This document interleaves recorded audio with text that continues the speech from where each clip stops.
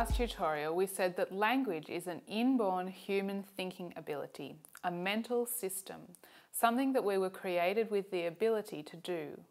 We also said that language involves communicating using arbitrary symbols.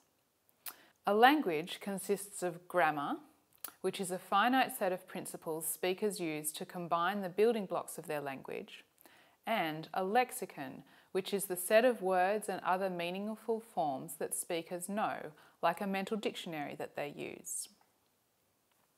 We also said that language is characterized by rule-governed creativity, the finite set of rules that allow us to combine the finite number of forms in the lexicon to generate or create an infinite number of utterances. We also said that linguistic competence is the unconscious knowledge of grammatical principles or rules that we have as native speakers of our language.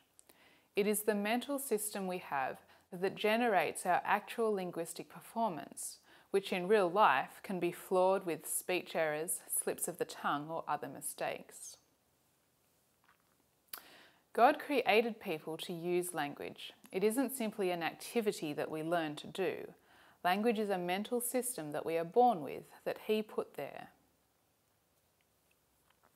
When we think about the complexities of the language system, it's quite amazing that we can speak fluently without many mistakes, with no thought about how we are speaking or how we are constructing our sentences. How is it that we are able to do this?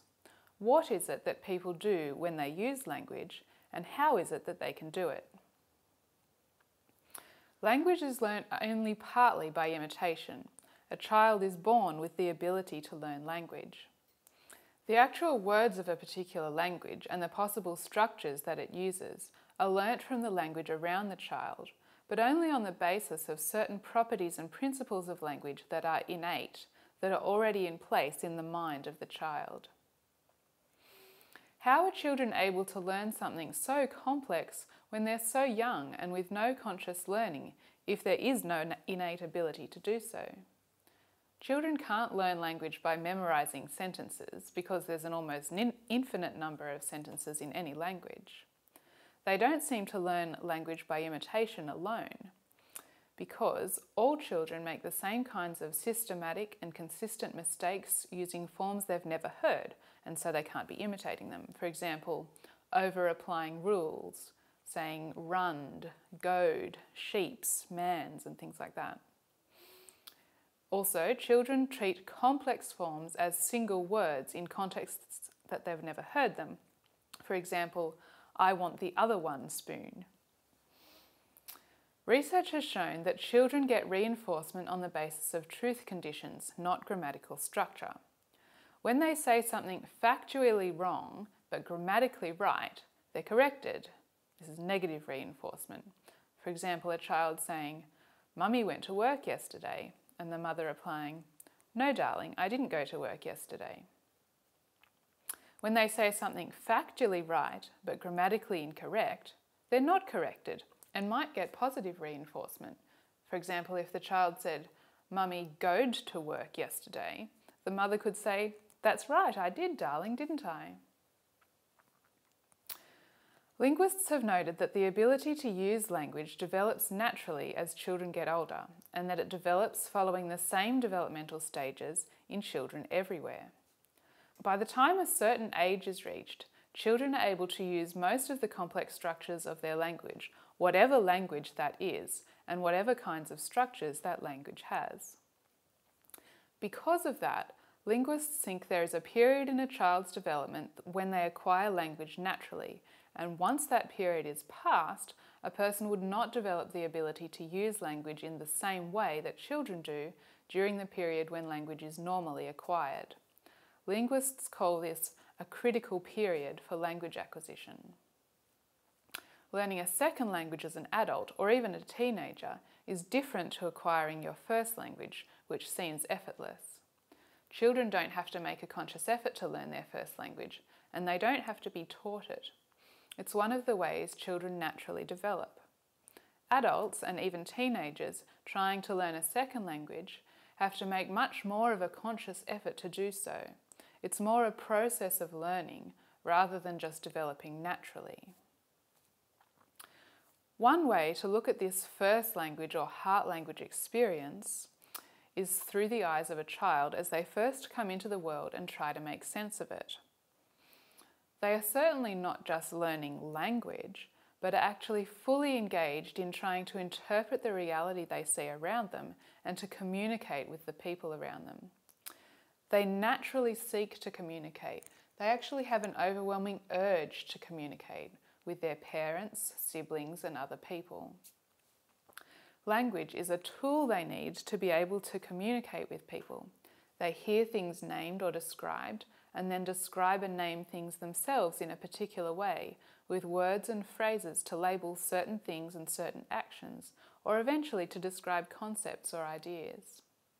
Their main focus is not on the language itself, but on the people and objects around them, what is happening, and what they want to say and do. They use language to engage with the people and the world around them because language is both an expression of that world and their way of expressing themselves in that world. In most cases, a child's first language or heart language is the one that is forever going to be an expression of that person's deepest identity, their most profound foundational experiences and thoughts, because it is the first one they heard and used to describe the world around them, and it is the first medium of their expression of themselves. Linguists have found that some of the same features of this initial learning experience, when we learned our heart language, can be applied to adult language learning programs with great effect, producing speakers with a greater depth of ability and shared understanding of the deeper meaning that the language is expressing.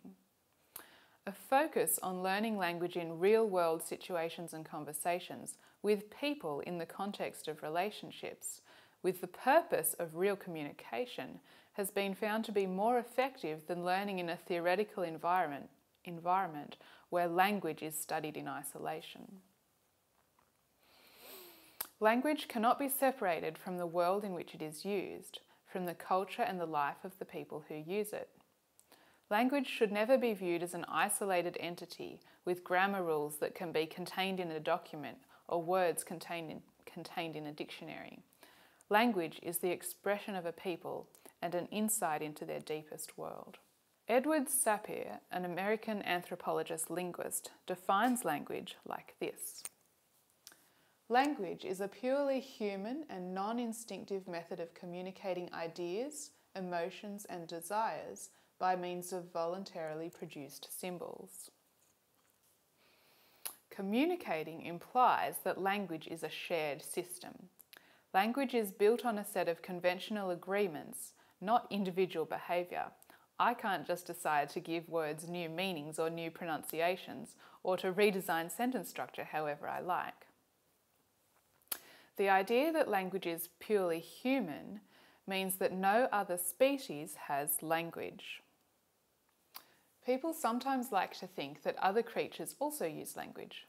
Cockatoos and parakeets do copy speech sounds, parroting speech, but it is not language because it is not communication and has no internal structure.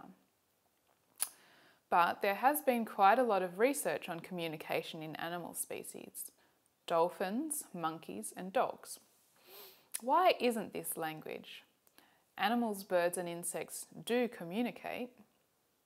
Birds pass messages of various kinds to each other, alarm calls or alerts about food sources. Bees communicate very precise information about sources of food, how far it is and in what direction. Whales and dolphins communicate with each other over long distances. And dogs make different sounds in different situations to communicate to other dogs and to people. Human language is much more complex than any communication system used by animal species. But is it just a matter of degree? Is the difference between human language and animal communication systems simply one of quantity? It helps us to understand what language is by comparing it to the way animals communicate. Clearly, human language is vastly more complex than even the most sophisticated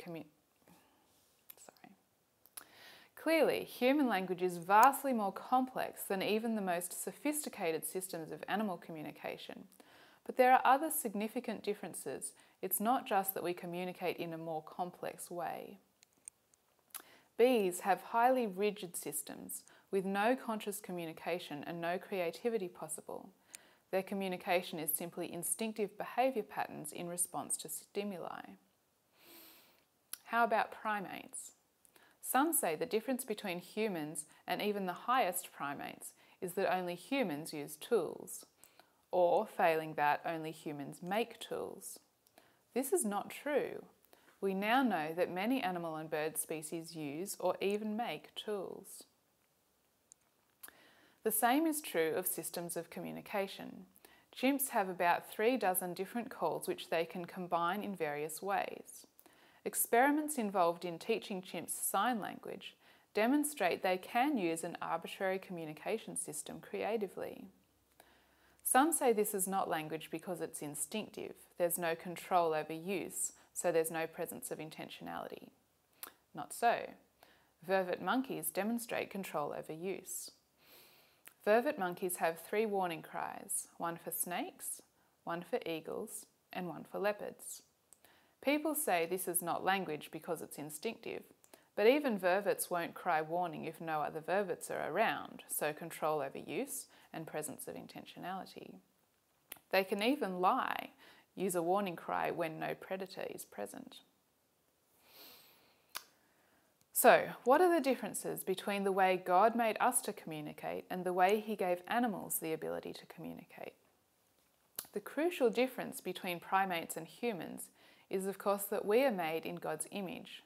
We have the ability to know and understand Him and the ability to choose to obey Him or not.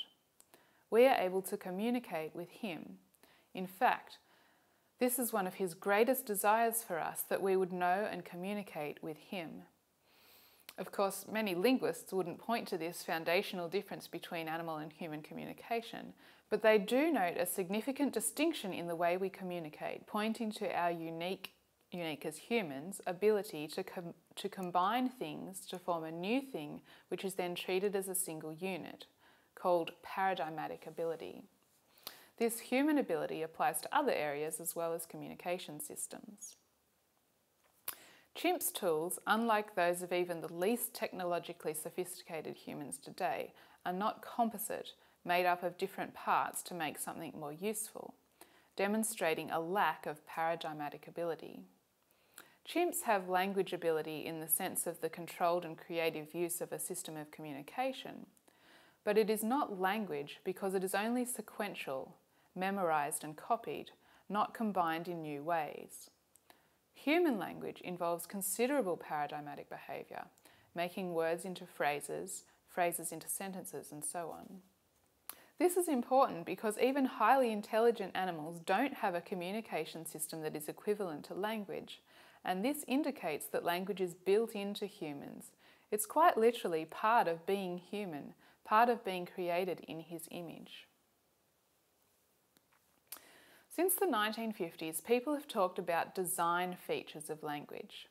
These features point to the one who designed language and gave humans the innate ability to use it to communicate. They also clearly distinguish human from animal communication. So let's have a look at some of these features. Firstly, language uses arbitrary symbols so that the meanings are not predictable from forms, the words or sentences that are used, and forms are not predictable from meanings. Duality of patterning. Elements in language which have no meaning on their own combine into units which do have meaning. Fewer than 100 sound units can combine to make tens of thousands of words and an infinite number of messages. For example, act, cat, and tack.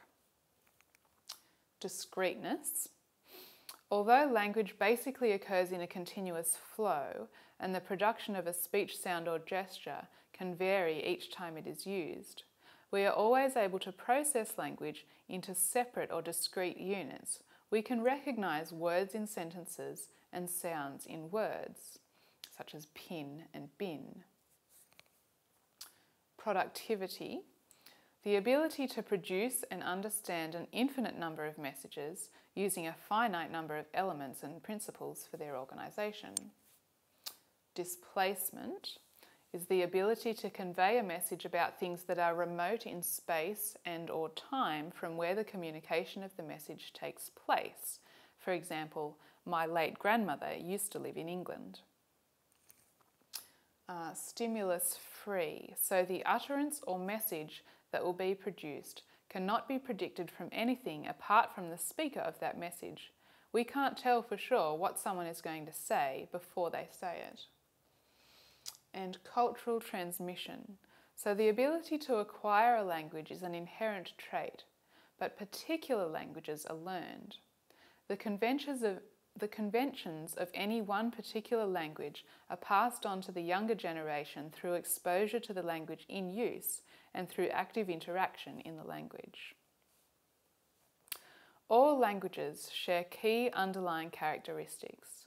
The central focus of linguistics is the study of these universal properties of language, the properties that every human language shares.